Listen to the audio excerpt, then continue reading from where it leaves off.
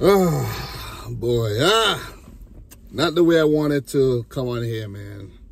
I wanted to come here celebrating a win and to talk about how unconvincing Arsenal are. But Arsenal fans are going to have the last laugh right now. You know what I mean? But guys, let me say this. We're only 8 matches in. There's still 30 more to go. Season is still very, very young.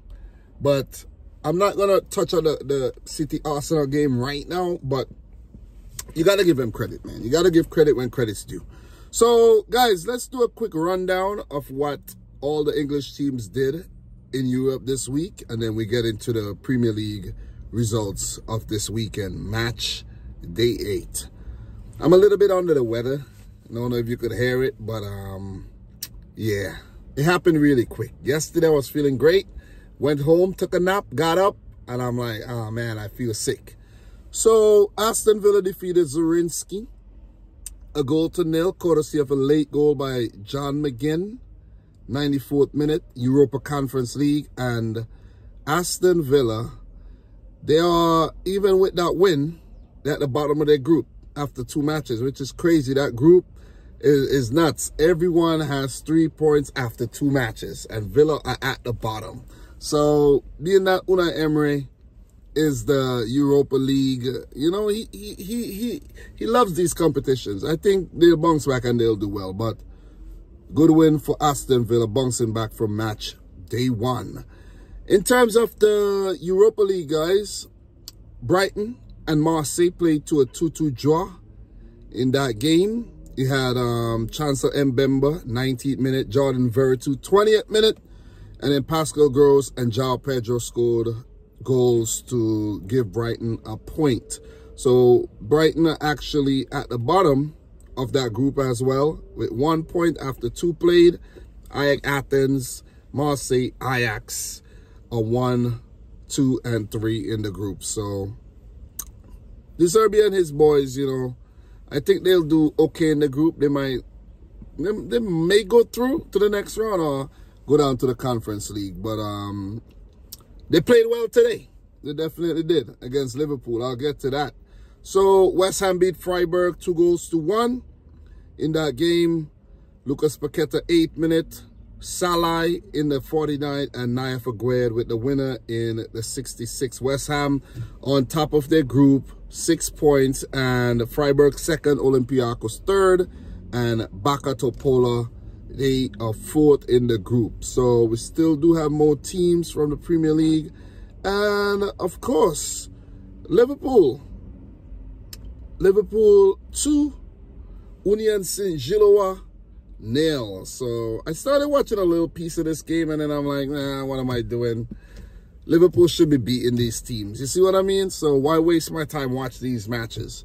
So Ryan Gravenberch in the 44th minute and Diego Jota in the 92nd to give Jurgen Klopp's men pretty convincing 2-0 win. Those are all the teams, right? Yeah, I think that's it. So Brighton, Liverpool, Aston Villa, and West Ham in the Europa League competitions. And in terms of the Champions League, man, woo, damn. Wow, had some good results here. We had some good results. Man City 3, Leipzig 1. That was an away game for City. Foden in the 25th, Luis Openda in the 48th, and then Julian Alvarez with an 84th minute goal. That was a really good goal. And Jeremy Doku in the 92nd to give Man City a fighting win. It wasn't as convincing as it should be, but it was a fighting win, and I'm happy for that. And City on top of the table, well, the group with 2 wins and 2, 6 points. Leipzig are 2nd with 3 points. And we also have Young Boys with 3 points. 1 point, and Zvezda with 1 point as well. So great result for Manchester City. Not so much a great result against Wolves, and now again this weekend against Arsenal. So it's fair to say that this is unlike Man City, and you could say that my team is struggling, you know what I mean? So the big one, man, Newcastle United 4, PSG 1. And one time it was 3-0 to Newcastle, and I was like, damn. I tuned into the game. I wasn't watching it from the start, but I tuned in, and I was like, what the heck am I seeing here? Newcastle are putting freaking Tottenham, PSG to the sword. I was like, I couldn't believe it. Dembele, Mbappe, you know what I'm saying? I'm like, whoa, what is going on? Just a couple weeks ago, Newcastle were like really struggling, and they bounced back really well. So Miguel Almiron, 17th minute, Dan Burn in the 39th, Sean Longstaff in the 50th, Luka Hernandez pulled one back in the 56th, and PSG, you know, they had a little glimpse of hope. But Fabian Shaw with a good goal in the 91st minute put the game to bed. 4-1 over PSG. So that is nuts. That is nuts, man. I don't think anyone would have predicted that result. Look, Newcastle could beat PSG. They did. You know what I'm saying? But many would not have predicted that result. So Newcastle on top of the group with 4 points. PSG, 3 second. AC Milan with 2 draws, third. And Dortmund at the bottom with 1 point. So, great result, man. Congrats to Newcastle. They are back amongst the big boys. They'll send a very, very clear message.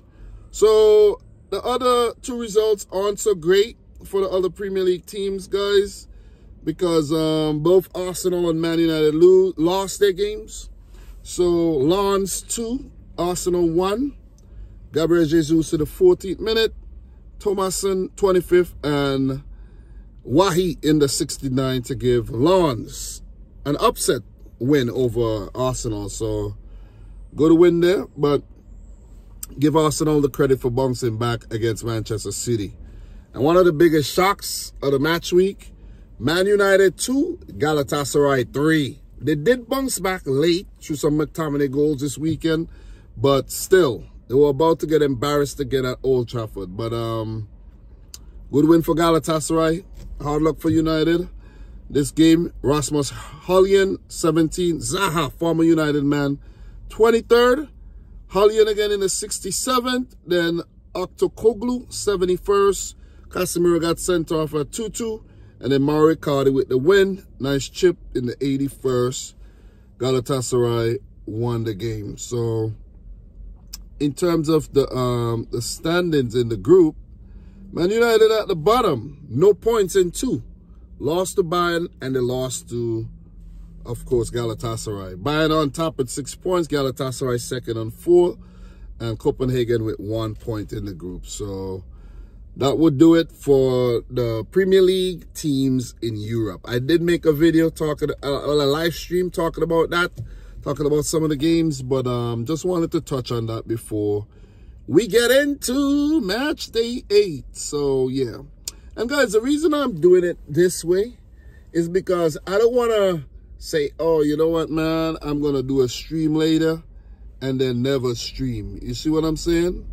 So I just want to come talk to you guys and just get it out of the way. Because if I promise myself that I'm going to stream, I might go home, I'm feeling really tired or comfortable in the chair, and I'm like, I'm not going anywhere, man. You see what I mean? And then I don't want to keep procrastinating talking about these games. So let's talk. Let's go. Let's go. I'll try to be as brief as possible. Let me say that. Not trying to be here forever. Luton 1, Burnley 2. That was in the middle of the week. So congrats to Burnley on their first win of the season. Luton Town did lose a 0-0 against Spurs. Excuse me. In this game, Yves Bissouma got sent off 45th minute. Well, 4th minute of first half extra time. Got sent off for a second yellow. I think that was a second yellow, right? Yeah, I think so. I think so, if I'm not mistaken. And Van der Ven, I think his name is Martin Van der Ven? Mickey Van der Ven. Mickey. I think it's Mickey, if I'm not mistaken.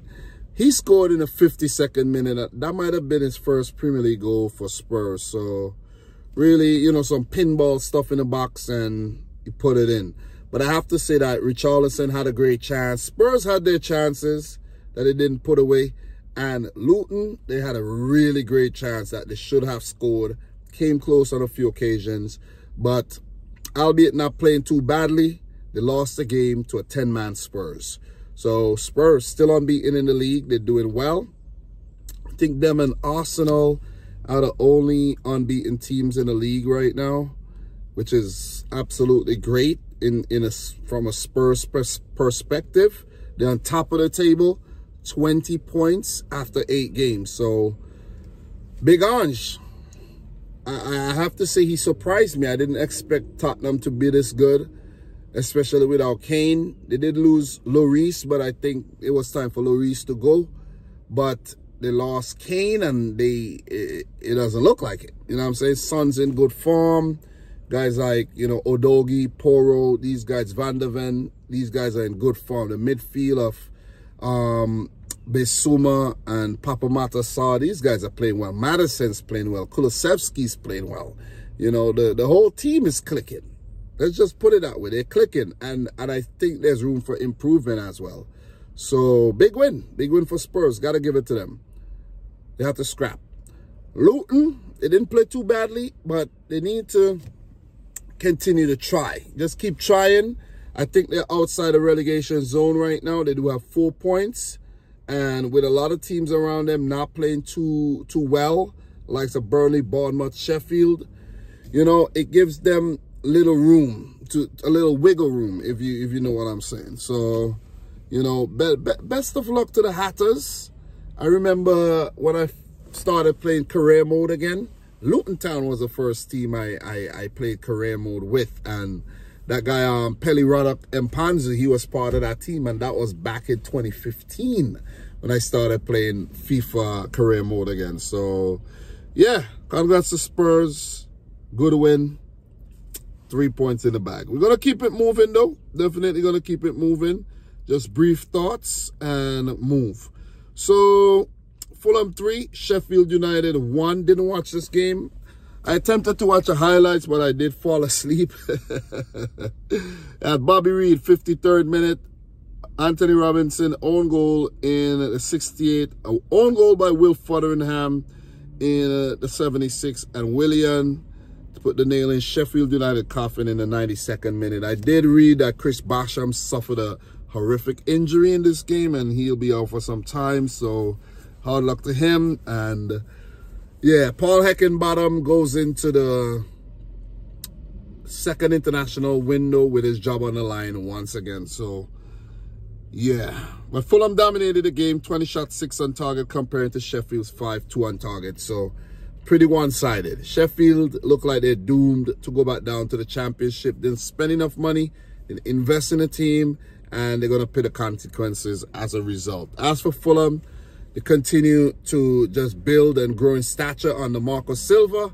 Since they returned to the Premier League last season, they don't want to be that yo-yo club that they've, you know, they held that reputation for over the last decade or so. So, well done to Fulham. We're definitely going to keep it moving, but in terms of the standings, Fulham go into the international break on 12th with 11 points. That's solid, very, very solid. Sheffield, rock bottom, no wins this season, and a single point to their name. So, best of luck to Sheffield United. So, definitely going to keep it moving, guys. And the next game, Burnley 1, Chelsea 4. Burnley scored first in this game. Odobert, 15th minute. And then Aldakil with an own goal, kind of freakish goal. Cole Palmer, penalty in the 50th minute. I'm surprised that he's on penalty duties. Maybe he does well in training. But wow, he's risen up the ranks really fast.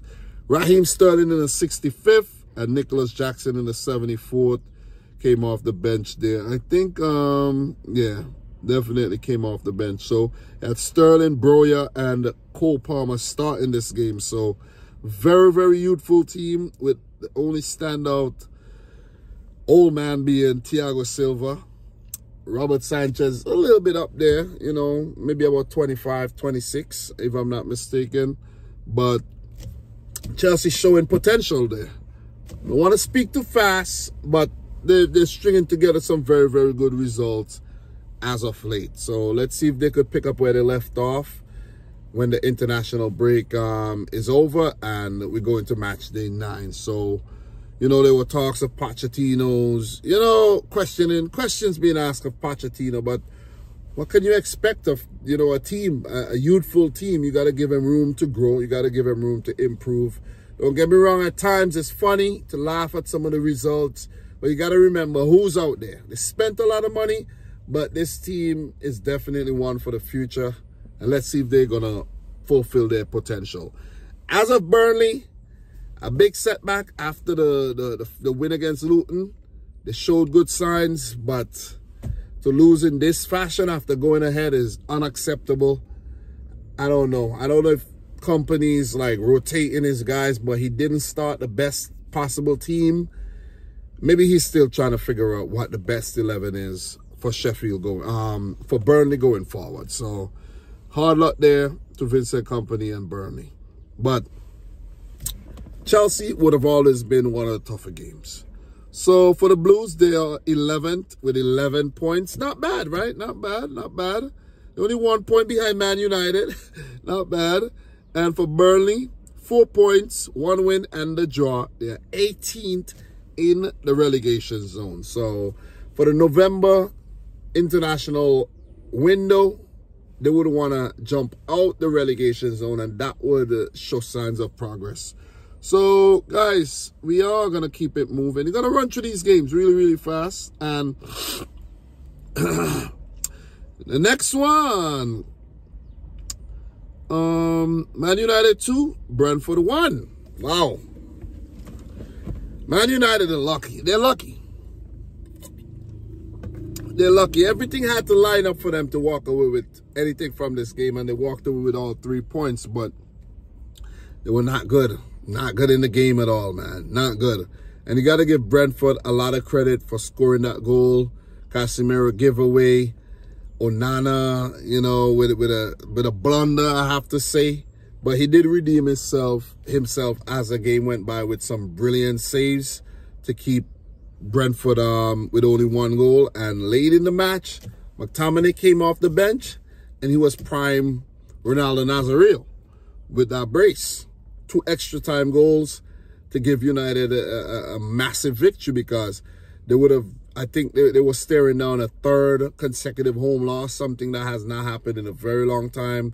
The questions being asked of Ten Hag, and McTominay just pulled through, man. And look, for United's stature, they got to be better than this. They really got to be better than this. I know they had the likes of Maguire and Johnny Evans at the back, but I think I saw some stats that Maguire had like a really good game. You know what I'm saying?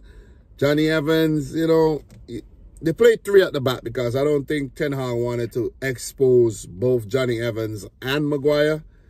And it worked out in the end, man. Amrabat, you know, he was like a left wing back in the game. Dalo was right wing back. Casemiro started, Mason Mount. So it's a big result for United. Huge result. Hollian, Bruno Fernandes. They have quality players, but it's just not clicking. Clicked at the end, but the fans would want to see consistency. I don't want to see consistency. I'm a City fan. I don't want to see consistency, but the fans would want to see consistency for sure. I think where Brentford missed the trick here, I think they defended well. They kept United at bay for the most part, but they missed the trick when they did not get that 2nd goal. If they had gotten that 2nd goal, things would have been way more difficult for United to come back, and I think they would have walked away with at least a point, something from the game, but they walk away with nothing. And Brentford's, they've been going. If there's a form chart in the league right now, I think Brentford would be amongst the relegated teams, because that's how they've looked. They have not looked good at all. For Brentford, I think they only won 1 game, 4 draws. Do have 7 points after 8 matches, which isn't bad, but they need to start, you know, getting those W's. Indeed, for sure. So, look, with that being said, we are going to keep it moving. United did bounce back from their midweek loss in the Champions League, so that's a positive for them for sure.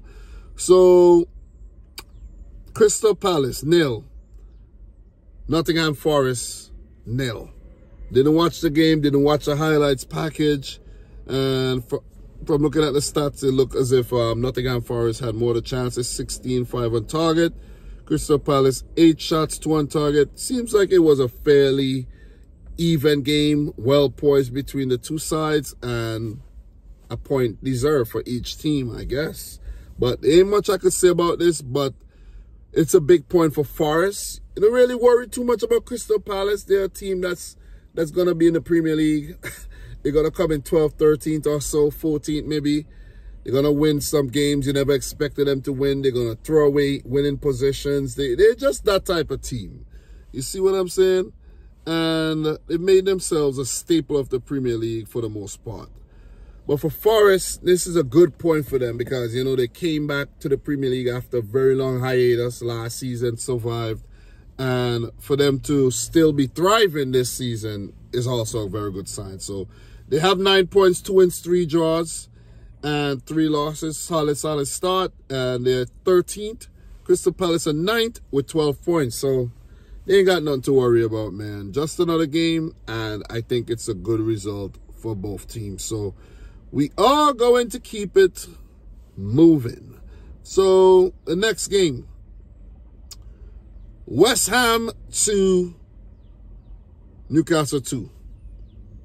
Shusek in the 8th minute, Isaac 57th and 62nd, I mean. And then Mohamed Kudus off the bench to score the winner.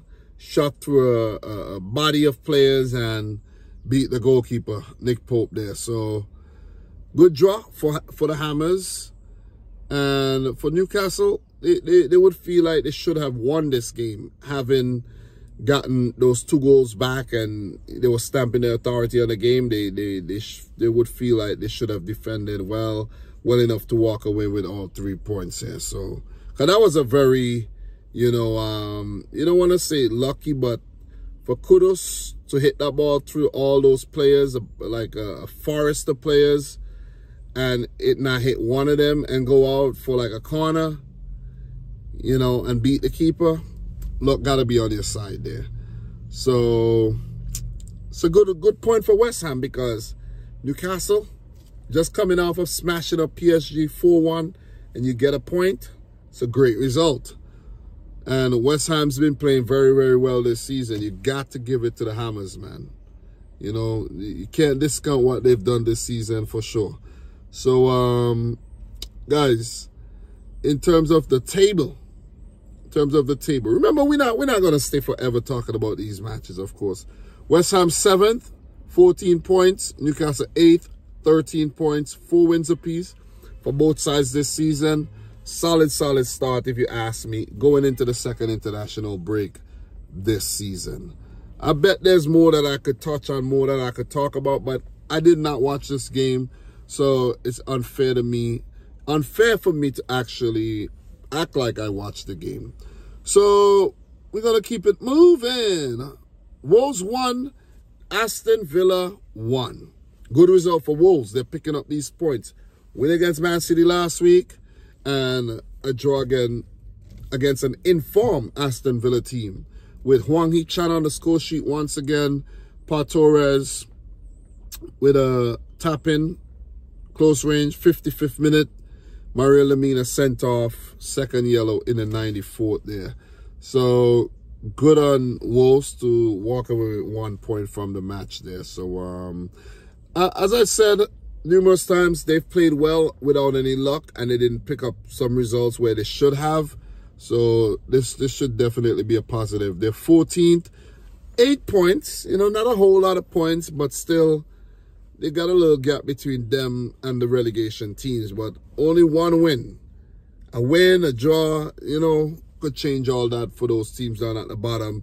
And if, you know, the opposite results happen for Wolves. So 2 wins, 2 draws. Not a bad start to the season. 8 games. As for Villa, they're 5th. Very, very impressive. 16 points, 2 losses, a draw, and 5 wins this season. So that's their first draw of the season, and they are pretty much on the road, so they got to give them a lot of credit there. They played during the middle of the week as well, so they played Thursday night. So quality stuff from Aston Villa. So team I do like. I like their squad, you know what I mean? They got a lot of depth. They got some very exciting players. And they're a good team to watch, man. So we are going to keep it moving for sure. I think we only got about 2 matches left to talk about. Don't want to be super, super long today. Let me make sure. Everton 3, Bournemouth 0. Almost forgot that game. That's more like it, Everton. I think this is their first home win this season. First home win for a while. They haven't been playing well at home at all. James Garner, 8 minute. Jack Harrison, 37 minute. And Dokori again in the 68th minute. I did talk about players needing to step up. Players like Harrison. That's a player who I actually identified. And Matt Neal as well, I identified. So I think Matt Neal had a solid game from the little highlight package that I saw. And convincing win for Everton over Bournemouth. The Cherries. Bournemouth are struggling. As I said, I think one of the first managers that could be sacked is that Bournemouth manager. Don't know if they're going to sack him or they're going to give him time, but we shall see. But this win would do Everton a whole lot of good. Their confidence boosted big time from this win. So, look, Everton is 16th, 7 points, only their second win of the season. And for Bournemouth, no wins yet. And they're 19th with 3 points this season, all draws. So, quality stuff from the Toffees. So, guys, only 2 matches left to talk about. Oh, man. Let's talk.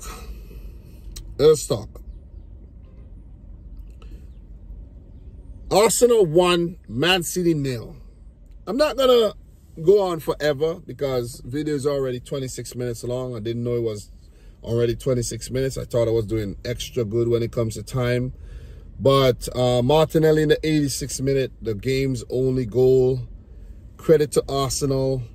I think they were the better team today. And while watching the game, the commentators were saying, oh, you know, City's going to go on to, look like a team that would most likely win the game. City look more solid. But look, to keep a team like Manchester City at bay and still be a threat at times, it's not an easy thing to do. Arsenal, they outshot us and they had a lot of the ball. 49%, they had 12 shots, 2 on target. While for City, only 4 shots, 1 on target. That is poor. You're telling me the whole game, you could only muster 4 shots? 4? That is very poor, man. That is not poor. That is pitiful, if you ask me. And pathetic. So you got to give credit to that Arsenal team that kept Manchester City at bay, stifled us, snuffed us out every time we tried to go forward, starved Erling Haaland off the ball, negated the threat of Julian Alvarez, Phil Foden, and Bernardo Silva, and managed to bring on 3 subs there in the late there, and for all of them to link up, Partey, Havertz, Martinelli, and to score. For Chiocha's goal through the header, of Nathan Ake's head, you need luck on going your way, but you have to put yourself in a position to shoot. You make your own luck. And deserve victory. Deserved. I don't think Arsenal fans should feel like they got one up on City now. First win in about 8 years in the Premier League. Inflicting back-to-back losses on Manchester City for the first time in 5 years as well. So, a little bit of history there being created. But at the same time, guys, I don't think Arsenal should get carried away with this win. It's a good result. It's a good notch in Arteta's, belt. You see what I'm saying? A nice stripe to have on your shoulder, beating the teacher, Pep Guardiola, and basically conquering the final frontier. Because I think Man City were like the only team that Arteta needed to beat since he took charge of Arsenal. And they got their win. And we had nothing to reply, you know what I mean? But I don't want to make excuses or anything, but Arsenal weren't without Bukayo Saka. Let's just put it that way. No Saka, no Martinelli at the start. how we didn't manage to beat these guys, or at least walk away with a point. But this is where some of the cracks in City's team is showing. No Kevin De Bruyne. You got to start working on a Kevin De Bruyne replacement. You know, players like Jamal Musiala has been mentioned. We have to start, we got to get someone in and start honing them.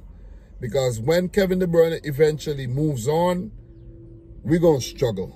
The creative side of the game was lacking big time today. And you need that player like Kevin De Bruyne. And if he's not present, there should be a readily replacement player that could just slot in. And we don't have someone of Kevin De Bruyne's ilk in the team. I know Alvarez has stepped up, Foden has stepped up, but these guys are no Kevin De Bruyne. You know what I mean? Kevin De Bruyne is genuinely two-footed. These guys are not. You see, we miss Rodri big time, and I hope he learned from this numbskull mistake that he made trying to put hands on a player. Come on, man. You don't put hands on nobody. Even at my job, you know not to put hands on anybody. You could talk, but the moment you put your hands on somebody, you're going to get fired. You're going to see a red card, and that's what happened. So give it up to Arsenal. Stayed compact. Gabriel, Saliba, they stayed tight. Kept Erling Haaland quiet. They were a little, you know, that time when Raya, he almost allowed Julian Alvarez to score. That was one of the closest we got to scoring. There was a Vardiel shot that Declan Rice cleared off the line. Give it up to Declan Rice as well. His influence is definitely felt today. You know, so we tried. Brought on Doku. No Grealish, thank God. No Calvin Phillips. This is the game where these guys supposed to be able to put their hands up and actually help the team win. Nowhere to be found. Big talking point. I almost forgot. That's why I like to write things down, but I haven't been writing anything down. Kovacic. Potential red card, only given a yellow. Guys, let me be honest. The Premier League, very inconsistent. I think Kovacic should have been sent off. He should have got a red. Kovacic should have got a red card today. No cap. Red card. He should have got it. Should have gotten a red card. That yellow card should have been upgraded to a red. And maybe we would have definitely lost the game, and it would have felt a little different. You see what I mean? Why drag it on to the 86th minute only to lose? You know what I'm saying? So, look. Kovacic should have been sent off. And he made another tackle that I think he could have gotten a potential yellow card to make it a second yellow, and got sent off. Referee didn't give him. You see what I'm saying? Who was that? Oliver? Poor refereeing. Poor referee. Not because it's my team. It's only right. I'm going to be fair. Kovacic should not have been on the field. Should have seen the red. We keep it 100%. Should have seen the red. And we should have lost the game by about 2-3 goals. So in hindsight, when you really look back at it, we're lucky not to go down to 10 men. And we're lucky that we stayed in the game that long. Not that Arsenal threatened on many, many occasions. A lot of the shots were like wayward, but they outshot us. And they got that they inflicted that telling blow at the end.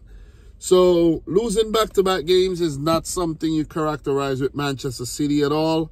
But it happened, man. It happened. But I have to say, because we won the first 6 games of the season, it's not really being felt that much. You see what I mean?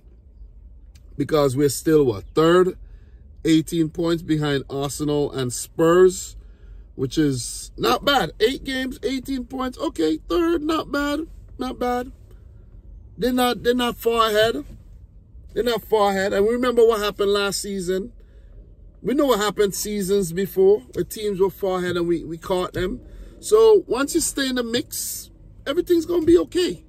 Arsenal is second with 20 points. You know, credit to them. I'm going to give them the credit.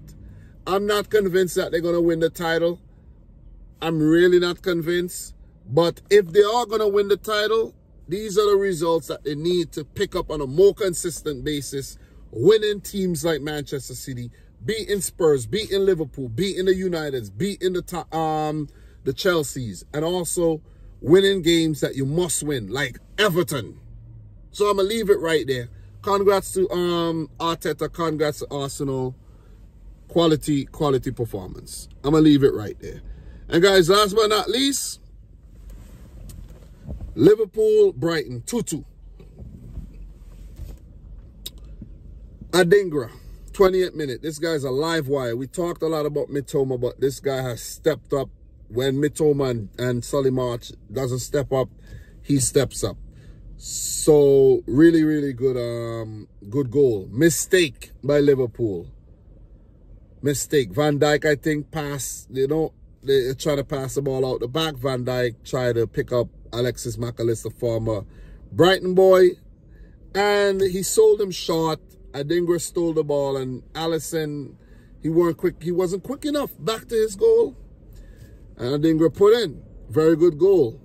Stayed switched on. Very good goal. Salah, 48th minute, equalizer.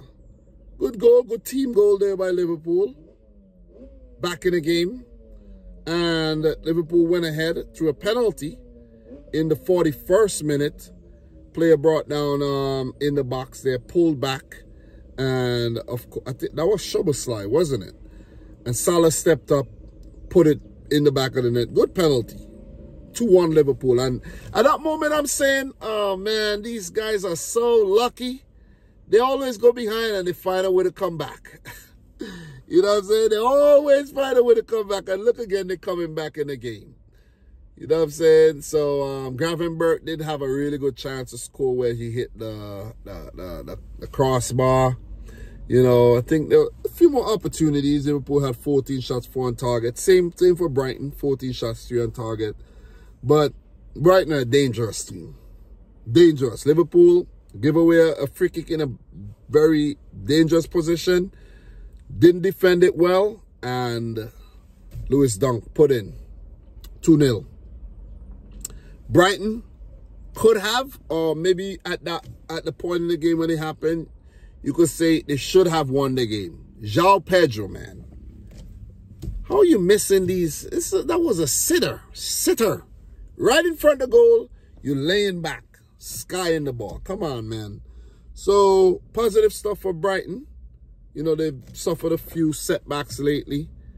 Good draw in the Europa League during the week. And another good draw on the weekend here against one of the more informed team in the league in Liverpool. So, Liverpool going 2 games without a win. The loss, a controversial loss against Spurs. And this draw against Brighton. Not a great result, but still, guys, it's early times. And Liverpool have 7 points. They're 4th. So, I don't think there's no need to panic. There's no need to have any type of unnecessary criticism of the team. You know what I'm saying? Any team that's doing well right now, you don't need to criticize, because guess what? Liverpool only 3 points behind Spurs and Arsenal, 1 point behind Manchester City. So if you use City as a benchmark, you're doing fine. You're doing very, very fine. And guys, another thing, before I go, I listened back. I was listening to the freaking VAR audio. Oh man, that was a mess, man. They messed up. They really messed up. And even when play continued, they were saying, stop the game, stop the game. It wasn't a, you know, so yeah, that was a cluster, man. That was a cluster. So who knows? Maybe Liverpool would have still lost the game, but there was some poor officiating when it comes to that whole Luis Diaz goal there that he scored against Spurs. Should have stood. Liverpool should have went up, and who knows what would have happened. Maybe they would have won. Maybe they would have lost. Maybe they would have walked away with a point. But all in all, man, I think Brighton would walk away the happier of the 2 teams with the draw. And Liverpool would feel more like points dropped than a point gained. Let me shout out Baleba. He was very good on the day. Very, very solid performance, I have to say. And, you know, Adingra was very good. You know, Evan Ferguson didn't really cast his spell over the game. He's had a rough couple games, I have to say. But all in all, it was a good watch. Definitely was a good watch. Give it up to Brighton.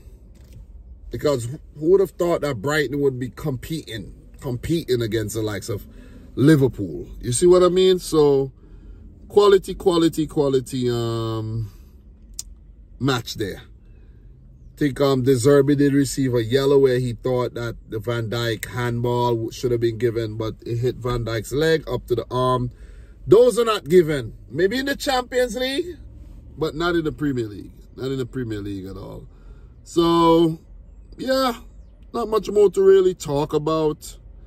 You see? Yeah, not much to really talk about. I've talked a lot. 40 minutes gone already. And yeah, I do appreciate you guys watching this one. And I'm glad that I did it. I'm glad that I talked about the matches, get it out the way, and then we move on. Talk international football, maybe talk some other things. But I just want to be consistent with the channel, man. You know, I don't want to get into the funk of not uploading again, and then, you know, I go like freaking 2 weeks without uploading. I don't want that to happen.